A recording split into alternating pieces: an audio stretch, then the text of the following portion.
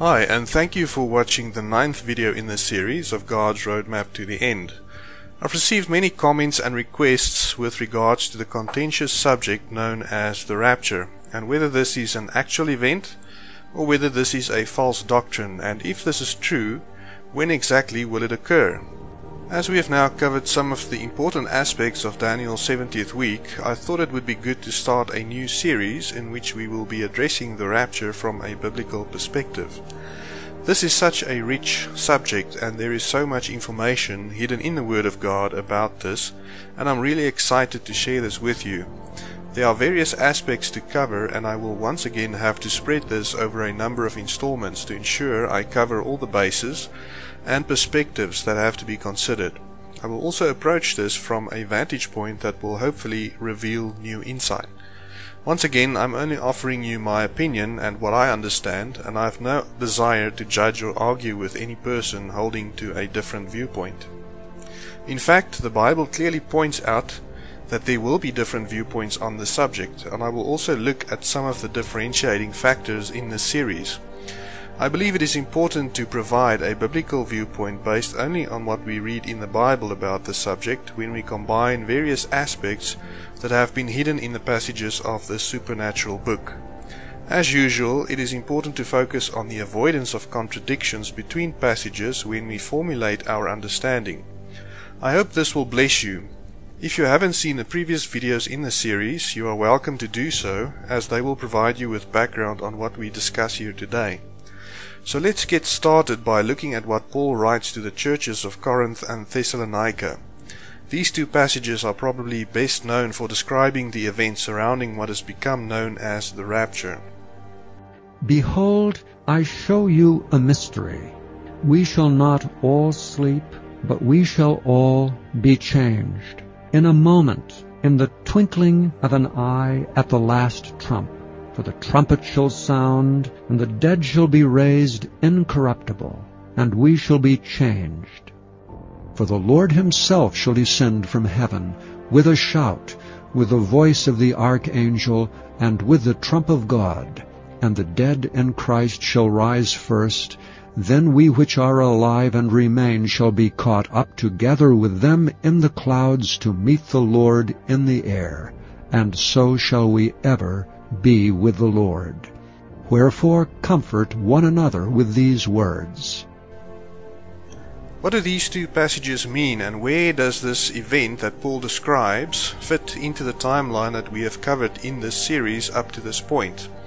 There are many opinions among believers about what it is that Paul is conveying here, and even more opinions on when this event will occur.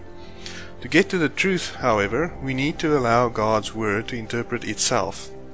Any question we may have about a specific passage in the Bible will also have an answer somewhere else in this amazing book that will somehow be linked to the passage in question. We just have to find it. I will provide some examples of these as we continue, and I believe these will show you how focusing on these attributes of God's Word open up new understanding and insight into passages that have for ages led to arguments between members who are part of the same body of Christ. I believe that when we keep these aspects in mind when we study this subject that Paul refers to, it is possible to get a clear understanding of what he is saying, and to accurately position this event on the timeline associated with Daniel's 70th week. Our Heavenly Father has designed and constructed His Word in such a way that it requires us to consider various aspects, each providing us with a little bit of information and detail about the various subjects that we are considering. We have to piece these together in order to get the full picture. As I have stated before, there is one passage that clearly points out this characteristic of God's Word, and this is given in Isaiah 28. For precept must be upon precept, precept upon precept, line upon line, line upon line, here a little and there a little.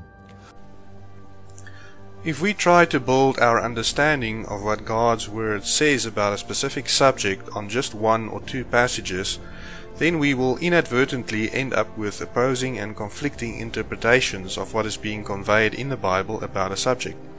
as we would be missing the additional clarifying detail required to complete our insight into a matter. Another attribute we see in the Word of God is the use of patterns to convey information to us. Our Heavenly Father would provide a specific pattern in one or more situations that describe specific concepts to us that we can then apply to events or subjects that we are investigating that are clearly connected to this pattern.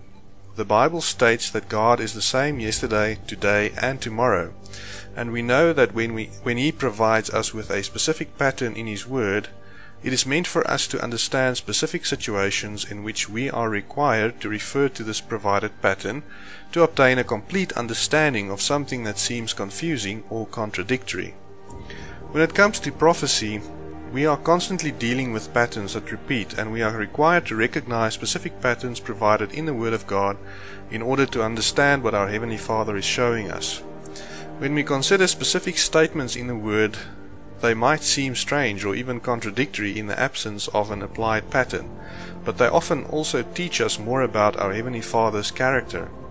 One example of this that I would like to start with as an introduction today would be when Jesus told His disciples the following: These things I have spoken unto you, that in me ye might have peace.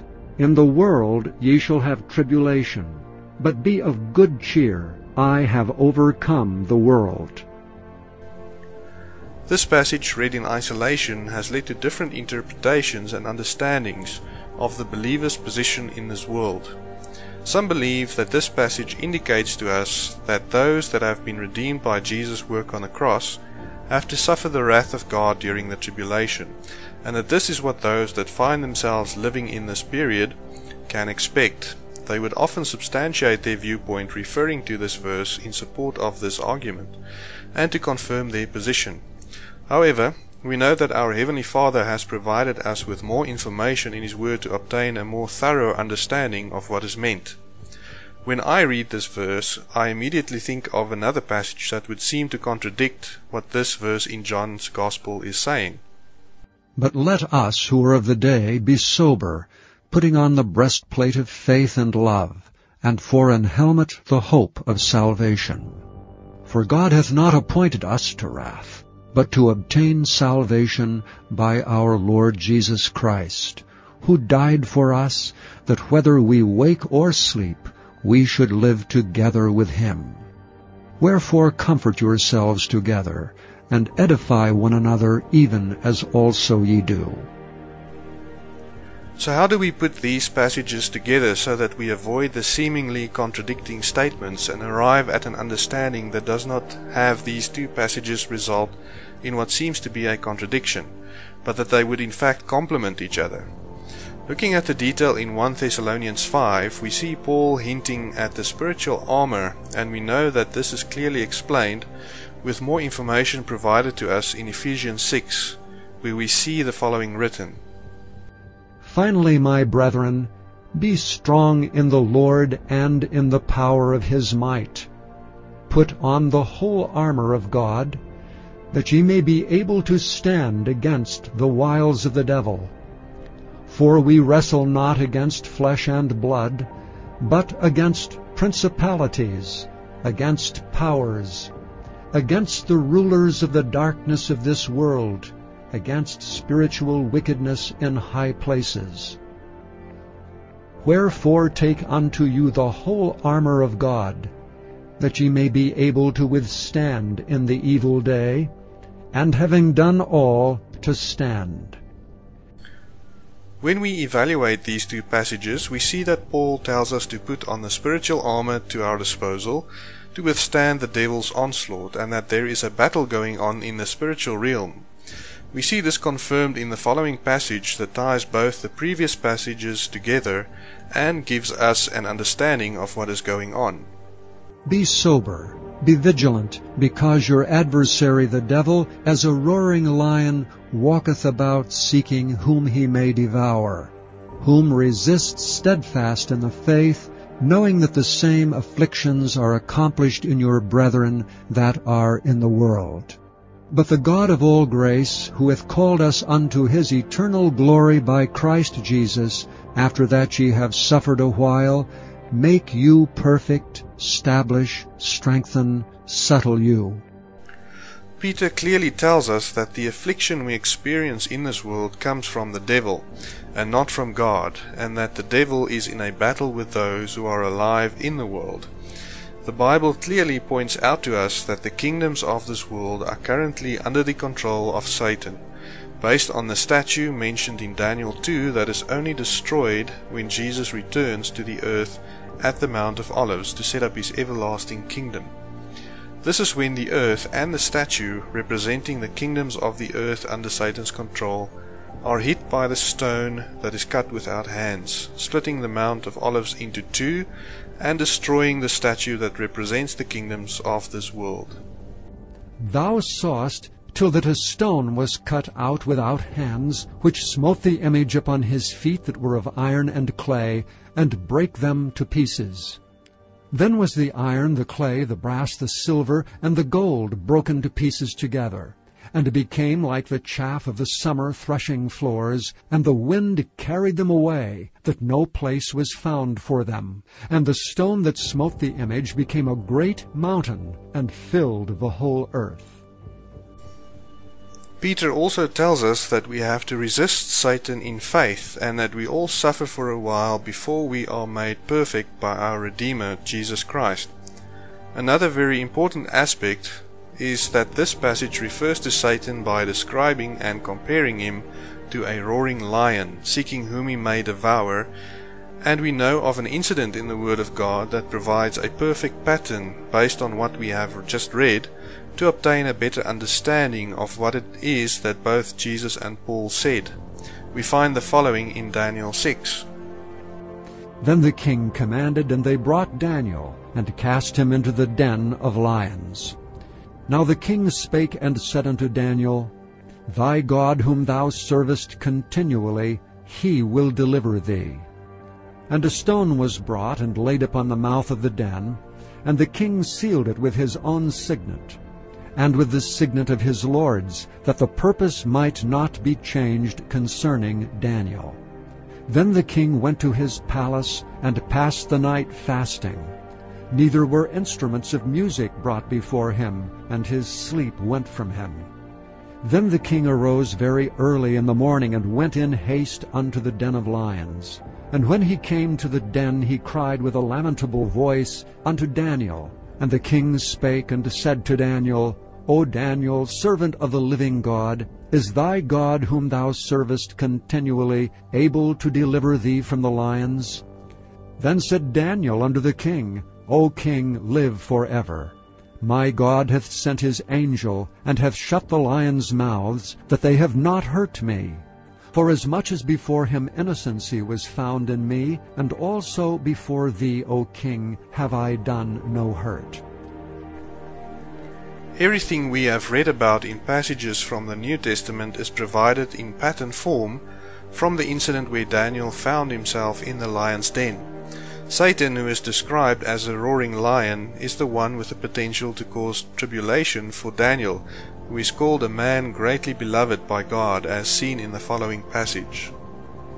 At the beginning of thy supplications the commandment came forth, and I am come to show thee, for thou art greatly beloved.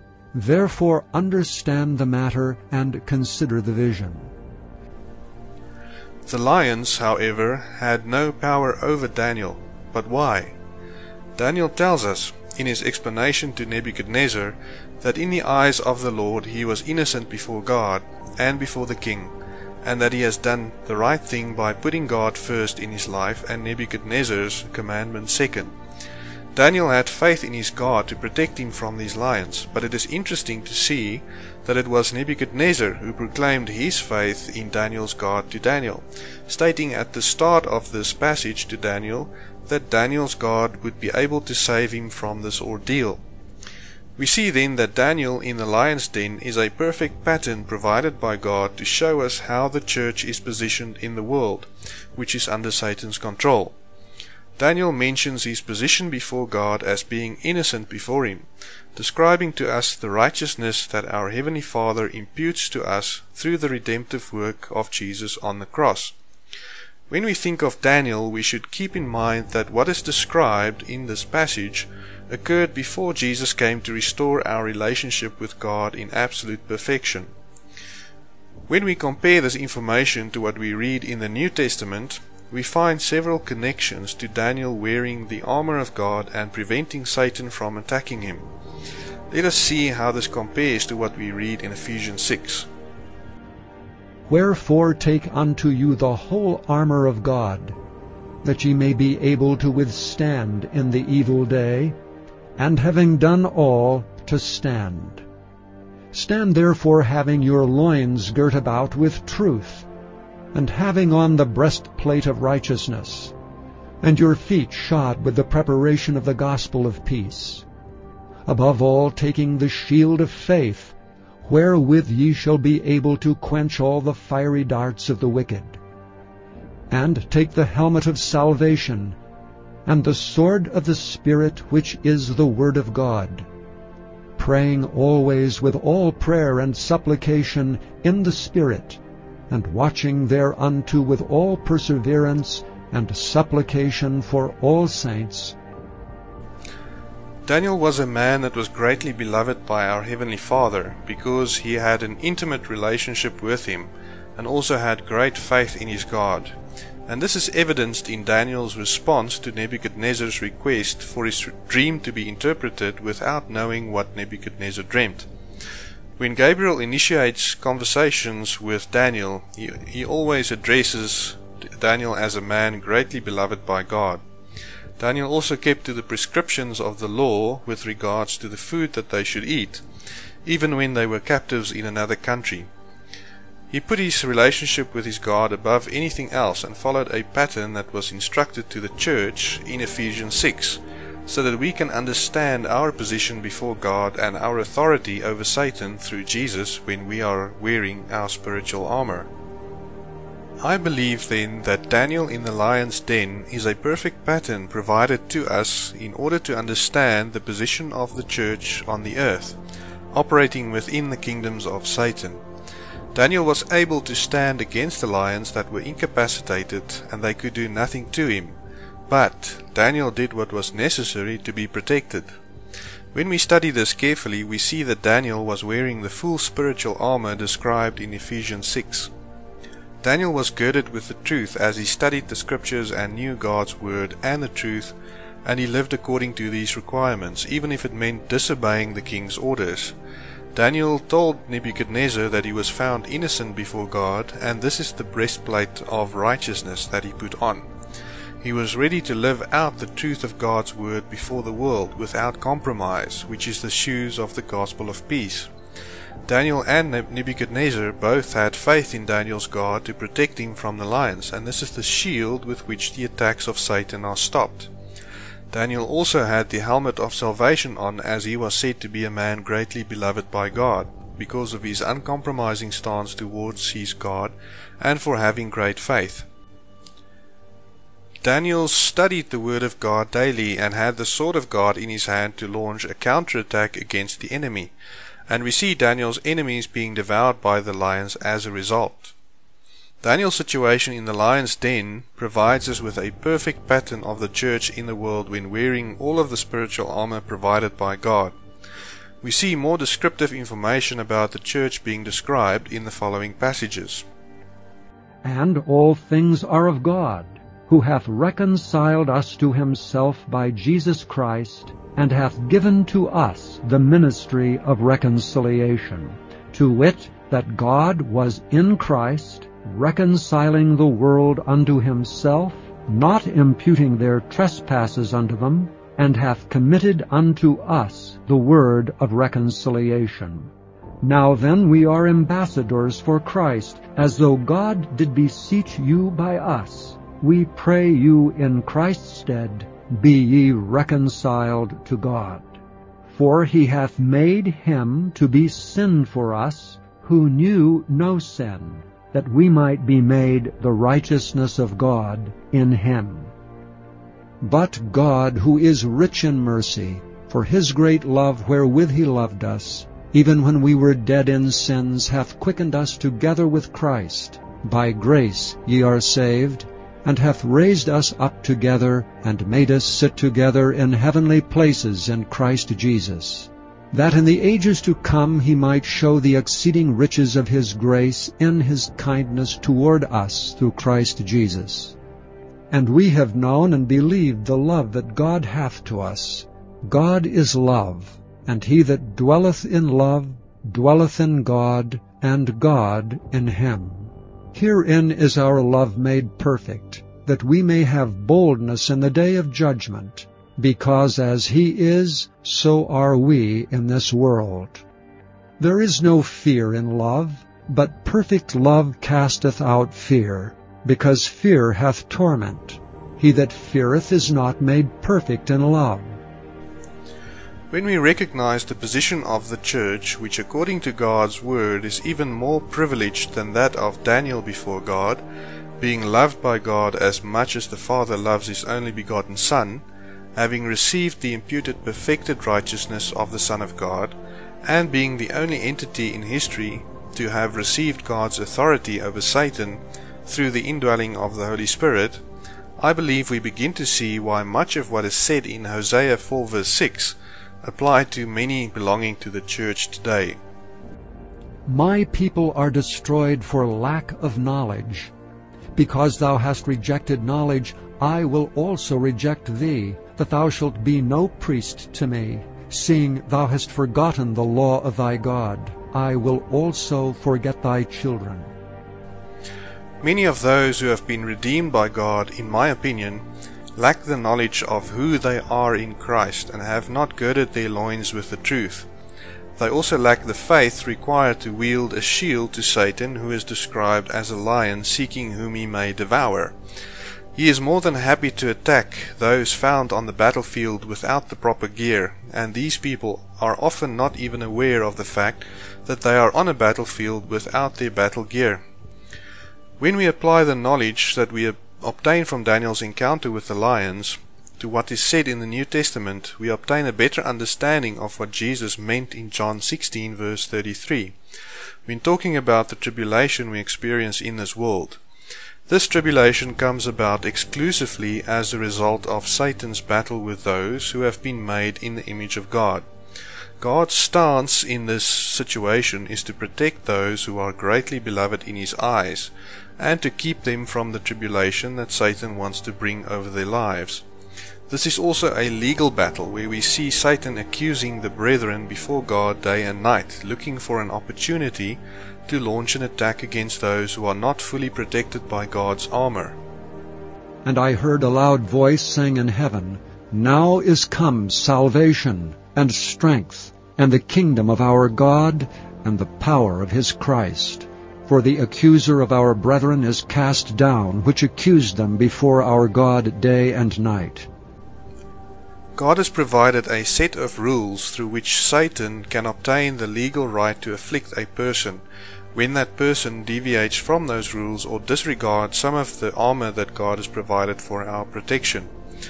When we study the book of Job, we obtain another great example of how Satan gained the legal right to attack Job as a result of fear that he allowed in his life instead of having faith in God. This removed the shield of faith that Job could have wielded against the attack from Satan and left him unprotected when Satan attacked. Job had the following to say about his situation. For the thing which I greatly feared is come upon me, and that which I was afraid of is come unto me. Job's situation is linked to what is described in 1 John 4, and as a result of his fear, Satan had the legal right to bring torment into his life and cause severe tribulation in Job's life as a result of the shield of faith that was missing. There is no fear in love, but perfect love casteth out fear, because fear hath torment. He that feareth is not made perfect in love. In contrast to Daniel, we see that Job lacked faith, or the shield that Daniel wielded in his situation. If Daniel feared the lions and what they could do to him, he would have lowered his shield and would have given Satan the opportunity to attack him through the lions.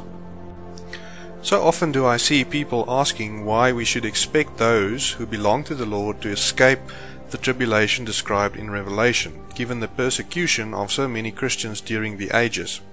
This is a very valid question. However, when we study the Bible in a little more detail to understand the position of the church on the earth, we also begin to understand the difference between the tribulation caused by Satan, who is constantly seeking whom he may devour, and God's judgment of the world, or the wrath of God described in the book of Revelation. Tribulation that people experience in their lives and the wrath of God are two distinctly different things. We find another pattern similar to what we have seen in Daniel's situation facing the tribulation caused by Satan that describes a pattern to us of God's wrath. With this pattern, I believe we can better understand the period known as the Great Tribulation, or God's judgment being executed over the world, and more specifically for whom this time is intended. This is also found in the book of Daniel and demonstrated to us in the episode of the fiery furnace that was heated to 7 times its normal temperature, in which we see Daniel's 3 friends being protected by God from any harm. This image gives us a pattern to better understand Israel's position during this period of time, known as Jacob's trouble, that is specifically meant for bringing God's chosen nation back into a relationship with their Messiah after rejecting him and part of his word 2,000 years ago.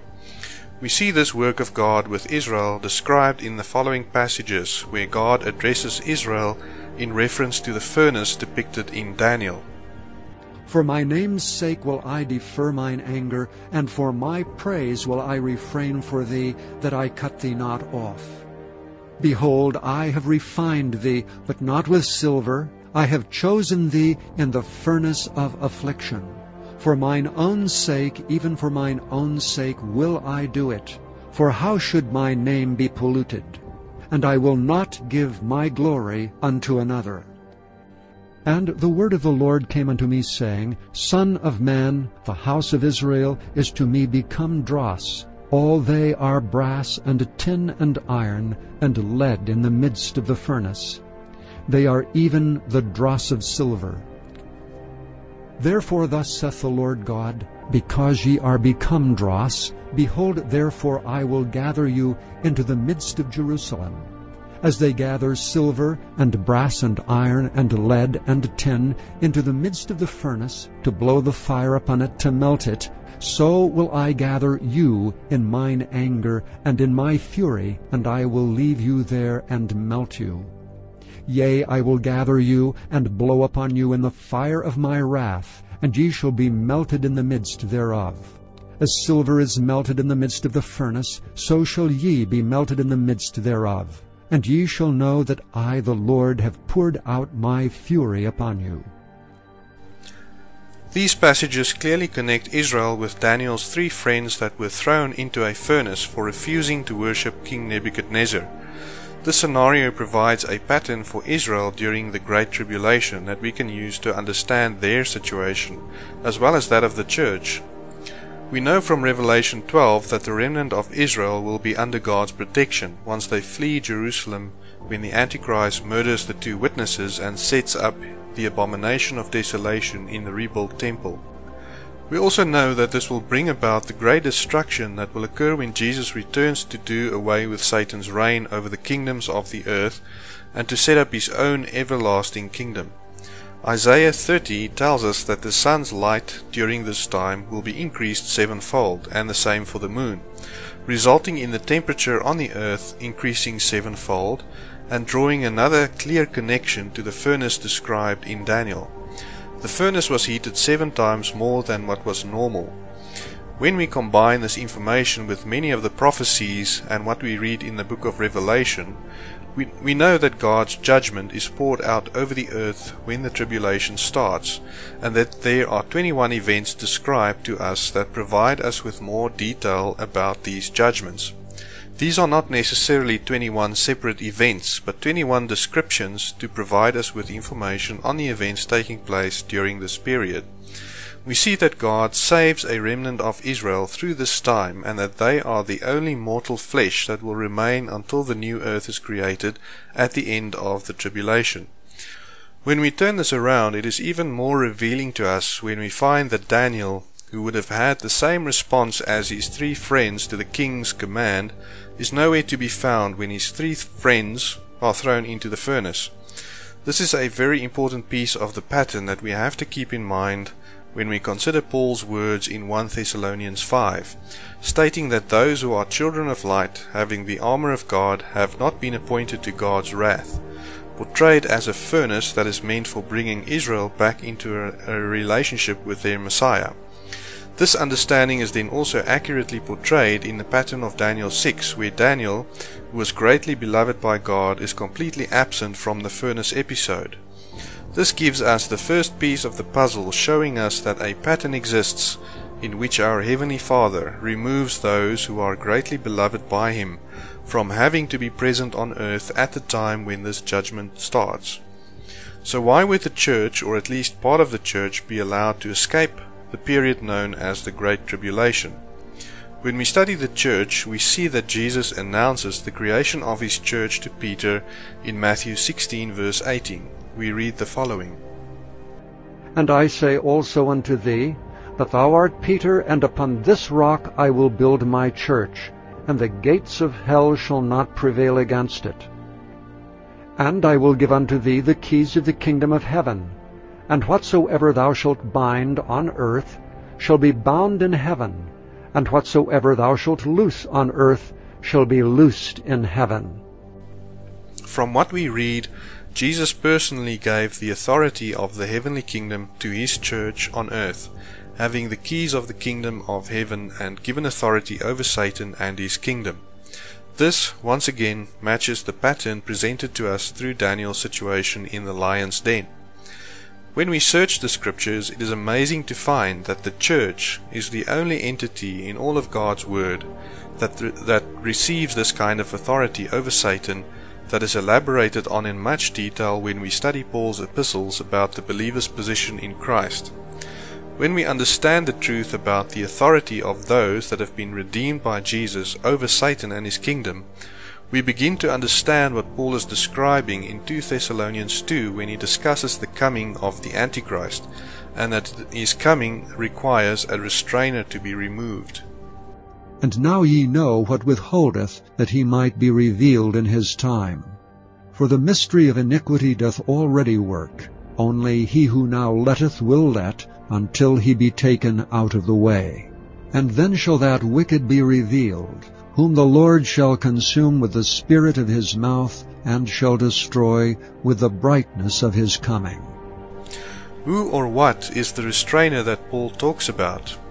When we approach this topic, we have to make use of an elimination process to arrive at the answer.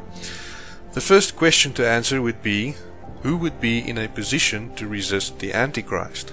The most likely candidates, in my opinion, would be God, angels, or the Church of God. We know that God is all-powerful and has created both Satan and the Antichrist, and will definitely have power over him and would be able to resist him. Paul's explanation above of the action that will be carried out to allow the Antichrist to be revealed seems to be performed by a higher power that removes the entity that is withholding, and the way in which this is worded does not fit an action that would describe God's direct restraining of the Antichrist, in my opinion. God would not be taken out of the way, because there is no one capable of doing that. If it was God's intention to have Paul write this with God as the restraining entity in mind, who would then take God out of the way? One would think that if this was what Paul was conveying to his audience, that he would phrase the sentence differently. Next, we look at angels. Many believe that this resisting power is the archangel Michael, but we do not read in God's word that any of God's angels have been given the task or authority to resist the devil here on earth, or to prevent him from making known the identity of the Antichrist. In fact, we read in Daniel quite the opposite. The earth is Satan's current dominion, and God's angels have to fight their way through those of Satan's to get things done, as can be seen in the following passages. But the prince of the kingdom of Persia withstood me 21 days. But lo, Michael, one of the chief princes, came to help me, and I remained there with the kings of Persia.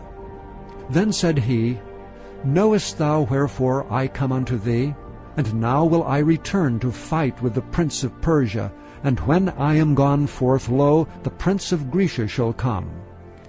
But I will show thee that which is noted in the scripture of truth. And there is none that holdeth with me in these things, but Michael your prince.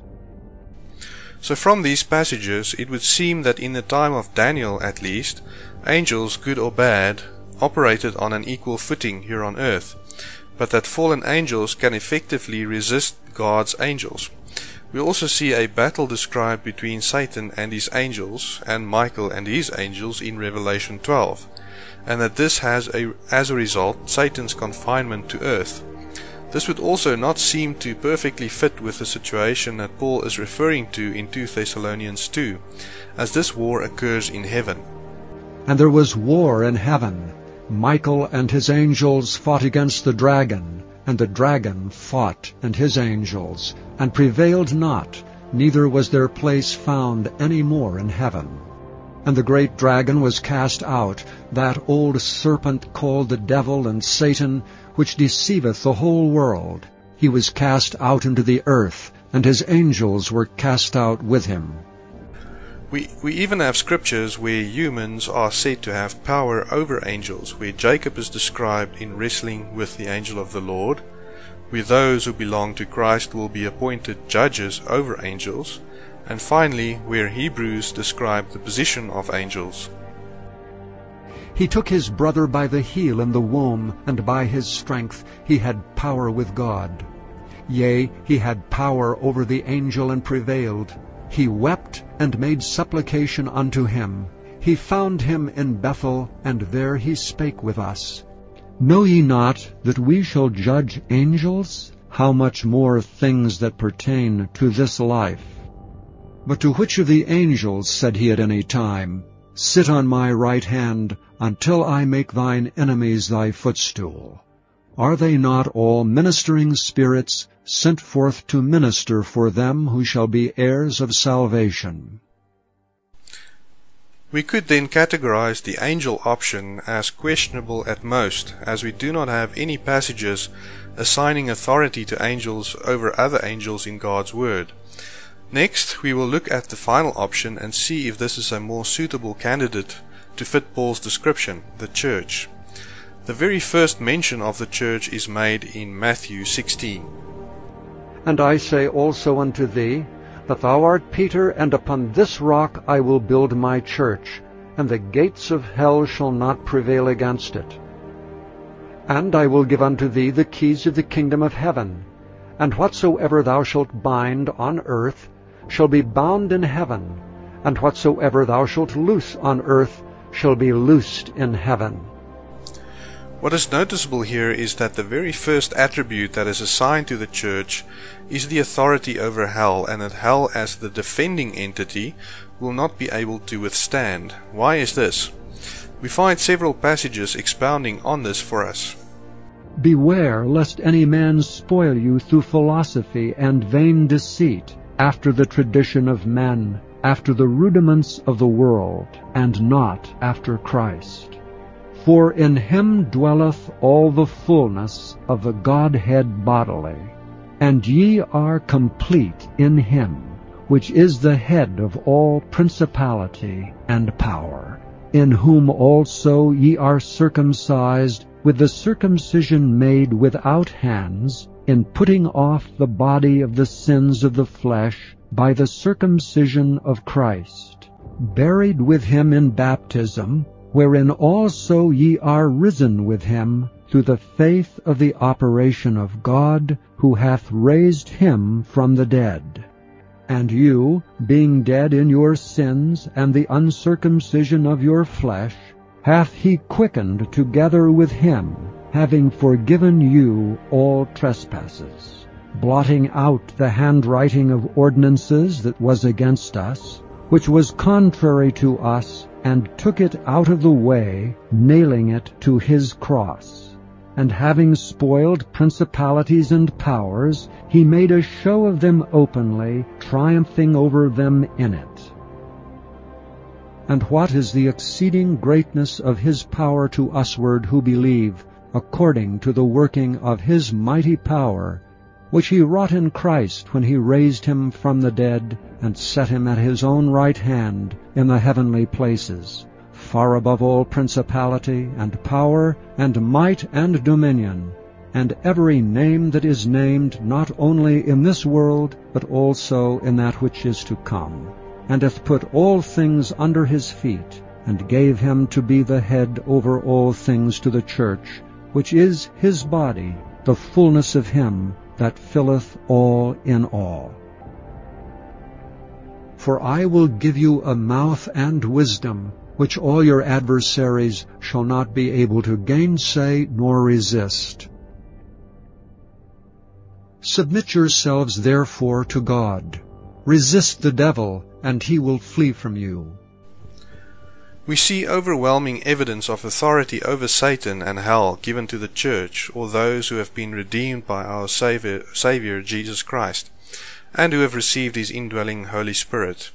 The church is an entity that God established with a specific purpose in mind, having his authority over the world and over Satan and his dominion. It was a hidden secret that was not known to other ages, and whose attributes did not apply to past ages, neither will it apply to the Great Tribulation. Unto whom it was revealed that not unto themselves, but unto us they did minister the things which are now reported unto you by them that have preached the gospel unto you with the Holy Ghost sent down from heaven, which things the angels desire to look into. Given this knowledge, we can now better understand what Paul is saying when we consider the church's authority on earth, and that is this. While the church is on earth, Satan and all of his angels are subject to the authority of God through his church.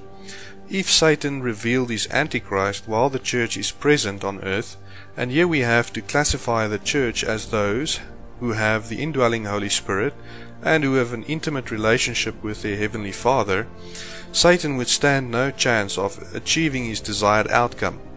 With the keys of the kingdom of heaven in the hands of the church, Satan will certainly face locked doors that he would need to be unlocked before he can take up the position as supreme ruler of the world through the Antichrist. We have seen the true church of God being victorious over Satan for more than 2,000 years now. It was God's purpose to put the church on earth to keep Satan under control and to prevent him from achieving his desired outcome before the time was right for it. This period of 2,000 years also allows time for God's harvest of souls to ripen, who will be included as part of his bride, when he sends his angels to harvest the field. When God then removes the church, locked doors will be unlocked for Satan, who will then not only be the head of authority on earth, but will also be confined to the earth and no longer have access to heaven to accuse those who are made in the image of God. I believe that those who are left with him on earth will no longer have the authority over Satan and his kingdom that the church had. We can then clearly see from the considerations above that the church, being indwelled by God's Spirit and having God's authority, is the only valid withholding power that can be removed from earth to match the pattern given to us in Daniel 6, as well as the description that Paul gave to the churches of Corinth and Thessalonica. And this removal of the church is necessary and required, in my opinion, in order for Satan to obtain supreme ruling status on earth, that can then allow his Antichrist to step forward without the threat of being defeated. Something else which would further cause a contradiction with the promises of Jesus in Matthew 16, if the church remained on earth during the tribulation, is Revelation 13 verse 7. And it was given unto him to make war with the saints, and to overcome them. And power was given him over all kindreds and tongues and nations. If God gave authority to the church over hell, and said that hell would not be able to withstand the church, why would God break his promise by allowing the Antichrist to overcome the church during the tribulation, as it seems to imply from this passage? God cannot lie, and he does not break his promises, so we know that when we read the verse above, that the saints cannot include those who have received authority over Satan, and this would contradict what Jesus said in Matthew 16 verse 18. It is also interesting that the word that is used for church, or ecclesia, is used abundantly in the first 3 chapters of Revelation. Then it is strangely absent from the text during the seal, trumpet and bowl judgments, just as Daniel is strangely absent from the ordeal in the fiery furnace. The word ecclesia is only used again at the second coming of Christ. This is by design, because God will not pour His wrath out over an entity that He considers He is greatly beloved, and the pattern provided to us in the book of Daniel confirms this. We will study this in more detail in the next video, but to summarize our study of the rapture up to this point, we understand that God's wrath is different to the affliction that Satan causes in the lives of people. God is not the one that afflicts people, but Satan is, and he is looking for every opportunity to do so against those who are not equipped with the full armor of God. God has loved Daniel and used him as an example to show us a glimpse of the church's position in His eyes. God has provided us with battle gear to defeat Satan on earth if we keep to the instructions. God gave authority to the church over Satan and his kingdom, which can only be obtained when we put on the complete battle gear provided. The church is the only entity found in the Word of God that has received authority and a restraining power over Satan that is also required to be removed in order to allow Satan to be successful. Israel is a different entity when compared to the church, and God has a different purpose with Israel, of which the church is not part. The Great Tribulation is specifically meant to purify Israel and to bring them back into a relationship with their Messiah that they as a nation have rejected 2,000 years ago. In the next video I will continue this study and provide you with more evidence explaining the rapture from a biblical perspective, avoiding contradiction between passages and studying the detail provided to us that will clearly paint a picture of what I believe the Bible is telling us. I hope that the information up to this point was insightful and encouraging. Thank you for watching the 9th installment in this series of God's Roadmap to the End. If you are interested in more information about this, and if you do not want to wait until the next video is made available, please download a free copy of God's Roadmap to the End ebook, which is linked in the section below. You will find a lot more detail in it that we will discuss in future videos, specifically concerning the rapture. I believe it will unlock many mysteries contained in God's Word for you. You're also welcome to download another ebook that I have authored with the title Factual Faith, Belief Founded on Truth. In this ebook I show how it is possible for a Christian to have 100% faith in the Word of God as being the truth. If this video is playing in a YouTube channel other than God's Roadmap to the End, please search on YouTube for the name shown in the banner below. All the links that are referred to in this video will be found there. Please share this information with as many people as possible. It may be controversial, but I believe time will prove that God's Word is true and reliable. If you enjoy this video, give us a like and subscribe, as there will be more coming in the weeks and months before us. If you have any specific questions or comments, you are welcome to post them in the comment section below, or to send me a message if you would like to discuss something in particular. You will also find links to the other videos in the series in the description below. Until next time, God bless.